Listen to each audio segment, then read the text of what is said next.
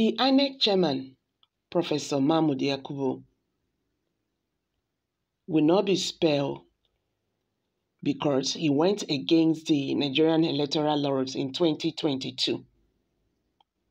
The explanation given about the failures of the beavers machine is something one cannot really understand. He did not keep his promise he made to Nigerians. This is very important, and we just have to note this. Meanwhile, Tinubu must score 25% in FCT to be declared the winner. The Supreme Court ruled it in 2008, SAGF. Agbakoba said. The former Attorney General of the Federation, Agbakoba, insists Tinubu must score 25% in the FCT to be declared winner. He added that the Supreme Court had determined the issue in 2008 in a suit involving the current president, Buhari, and the then president, Yar'Adua. You know, when people are talking about people who went to the candidates who went to, a tribunal, saying this, and all that, and they are not even talking about the process that brought the presidential, the president-elect, Bola Ahmed Tinubu. It's really very important to note this. I like what he said. The INEC chairman did not keep the promise he made to Nigerians. Nigerians were betrayed, you understand, by this INEC. You know, so we get this mindset before now, and that is just it. Election result for Nigeria, they count. So voting not they count, I mean to say. So for that, people go, I beg, cannot one go vote. After all, you go vote finish. Another person they could declare the winner. But he came. He told us that this election is going to be free and fair with the use of beavers machine. Nobody can rig the election because as they vote, then they transmit results. He promised us heaven and earth. For good 2 years, he was busy preparing for this election with billions of naira. At the end of the day, what happened? Nigerians are disappointed. Yes, because people are not really talking about what actually happened. They are still saying that this election was free and fair. APC is telling us that this election was the best election so far in the history of Nigeria. This election, there is nothing to tell home about. It be like child's play. We are talking about irregularities. We are talking about voter suppression. We are talking about discrepancies.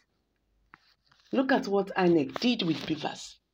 And the way the thing happened, it can't be like, say, the INEC officials, they don't already rehearse what they want to do for polling units. Like, don't mind them. Anybody want one shot for you, or don't just be looking at them.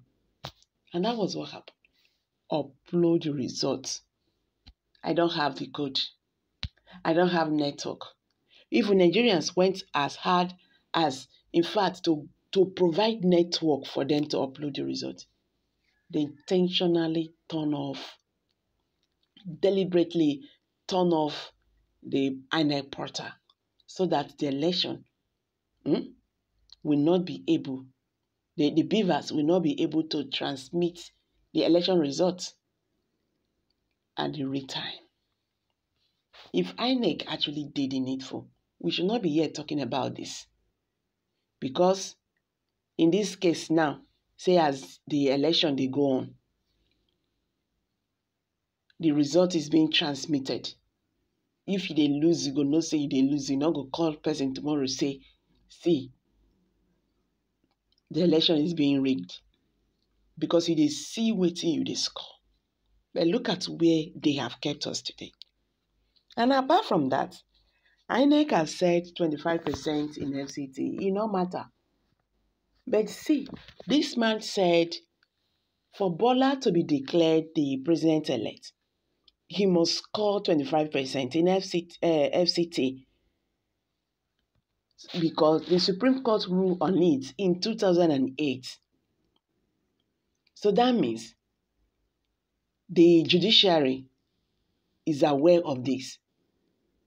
APC cannot come and change the constitution just to suit themselves, because this is scaring already.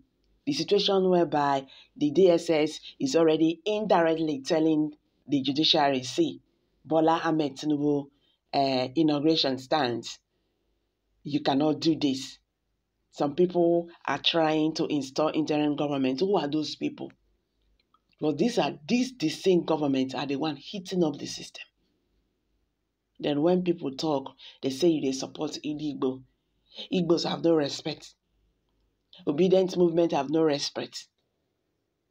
When you refuse to do the needful, we should not be talking about this if INEC played, its card very well. I always say that this government keep on dragging us back.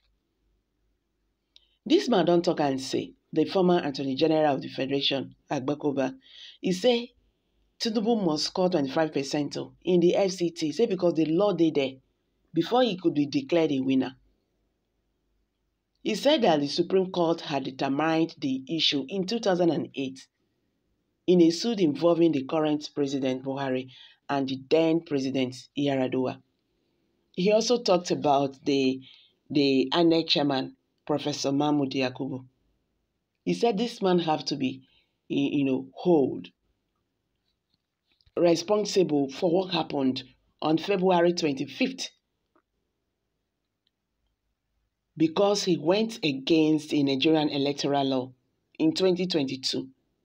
We can't go back to manner way of accreditation. The same way they said is not helping us. So guys, let's quickly hear from you. What's your take on this? Kindly share your thoughts below the comment section. Thank you for this coming out here. God bless you. Bye for now.